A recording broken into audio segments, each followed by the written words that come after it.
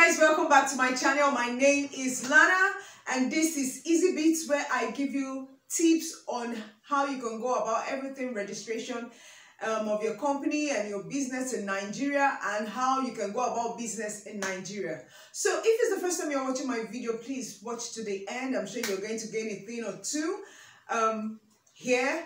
And then do not forget to subscribe. Click on the notification bell so that you can get notification whenever I post a video. You like this video, please do not forget to give it a thumbs up and then share with friends for them to understand more how to run business here in Nigeria. So today I am going to be talking about share capital, and the reason I'm talking about shares and share capital is that I've been getting a lot of questions concerning it. So I said, okay, fine, let me take out time and actually educate the public on what shares and share capital is actually about. So it's going to be like a two-part video. This is going to be the first part, just talking simply what shares is and share capital. And then in the next part, I will be talking about transfer of shares here in Nigeria, increase in share capital, as well as reduction in share capital. I would have put everything together in one video, but I don't want to bore you with the length of a video. So shares, what do we mean by shares? Shares simply means the unit of a company that signifies or defines the interest of a shareholder, which now translates to the equivalent or the sum that particular shareholder actually puts in the company. So let's say this, it's a portion of shares or a portion of the company's worth be given to a shareholder for the equivalent of its money. And then because of this, there are certain liabilities and rights that is being conferred on the shareholder. You know, there are different types or classes of shares. There are preference shares, ordinary shares, redeemed shares, cumulative shares, different types, but I don't want to talk about it. Each share has its role.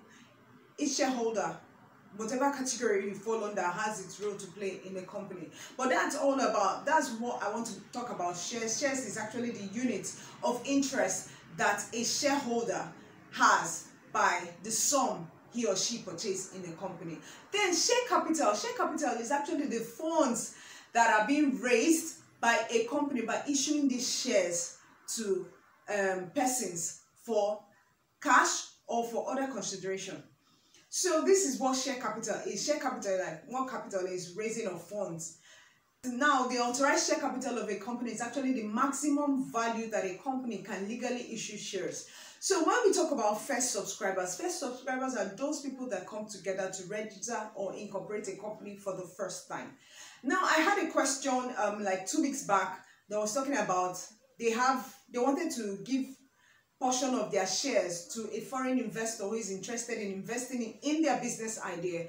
And the question was more of, can we give a percentage of our shares out without us first incorporating a company? And I said you can't give what you do not have, because there are no shares without a company. It's a company that actually begets shares. But now there is a solution to that, in the sense that you can bring in the foreign investor as a first subscriber. So if you have a partner, you and your partner decide that, okay, fine, the investor has cash, you bring in as a first subscriber, while you and your partner who have the brainchild and all the idea and everything, you share maybe your 1 million capital, your 1 million share capital, 40-40, and the investor, you give him 20%. He now becomes a first subscriber. And know that first subscribers, their names are always written in the memorandum of association of the company. So that is that for it. In Nigeria here, the law mandates that you are not entitled to just register a company with any share capital. Where you can do that is when your company is actually a small company. But there are specific companies that the law mandates the share capital for the purpose of incorporating that company. Okay, let me explain. What I mean is this: when you want to incorporate a company, maybe like you want to incorporate a bureau de change company, you cannot do that with 1 million share capital, because the law mandates that you should be able to do like bureau de change should be like 35 million share capital above, because that is actually the value of the company. So your nature and the object of your business actually prescribes the share capital that you can legally issue in your company. Now, if you're doing loan facilities, it's 20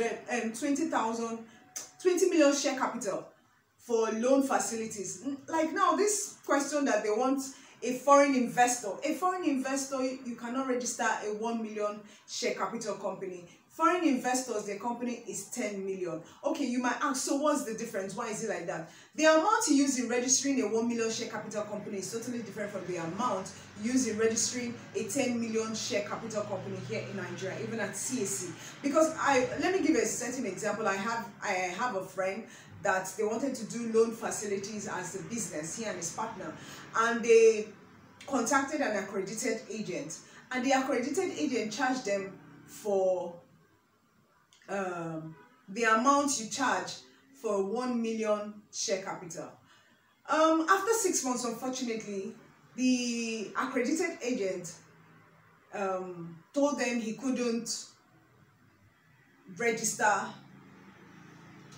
the company, but did not give them cogent reasons why, and he just felt that, oh, he just said, no, you cannot register loan facility. So they reached out to me, and I told them that, see, the issue is this: when you want to register a loan facility, loan business in Nigeria, the minimum share capital is 20 million, and you cannot use the same price of 1 million share capital to register 20 million share capital. Some people actually register 20 million share capital, 300,000 and above, some 250 and above.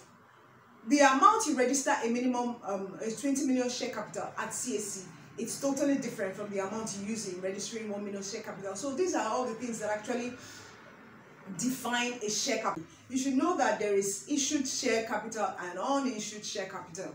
Now in Nigeria, by 31st December, there will be no authorized unissued share capital again. All the share capital in the company must be issued on or before 31st of December 2022, and I've been trying to pass that information out so that any company that has unissued share capital can actually quickly either issue their share capital out or do a reduction of share capital. CAC always likes to pan out fine for all this, so please, as much as possible, attend to that if you fall into that category. So this is basically what a share capital is. And I got another question of how can I calculate share capital, 10 million share capital. Share capital is being calculated by percentage, what the money is worth somebody in the company brings. So if I have a brainchild and I have all the business ideas and I have the most money, and I bring in 1 or 2 partners, I can decide that, okay, fine, my share capital in this business is 90%. I have controlling power. I have all the rights to do everything. I'm just bringing you as partners so that maybe you're bringing a technological idea, which is just to help boost the company.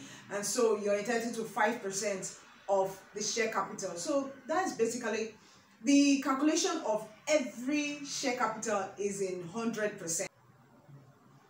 So anyway, this is about it for share capital. My next video, I'm going to be talking about transfer of shares. In Nigeria, it is dicey, but I'll try to break it down to you. And as many questions that I can answer, put it across me. I will try to my best possible to answer it at my convenience. And then for increase and decrease in share capital, I had a question about that too. I'm going to discuss it so that you understand more. So without much ado, I say if it's the first time you're watching my video, please do not forget to subscribe. And for my returning subscribers, thank you so much. Thank you for watching and staying here with me. God bless you.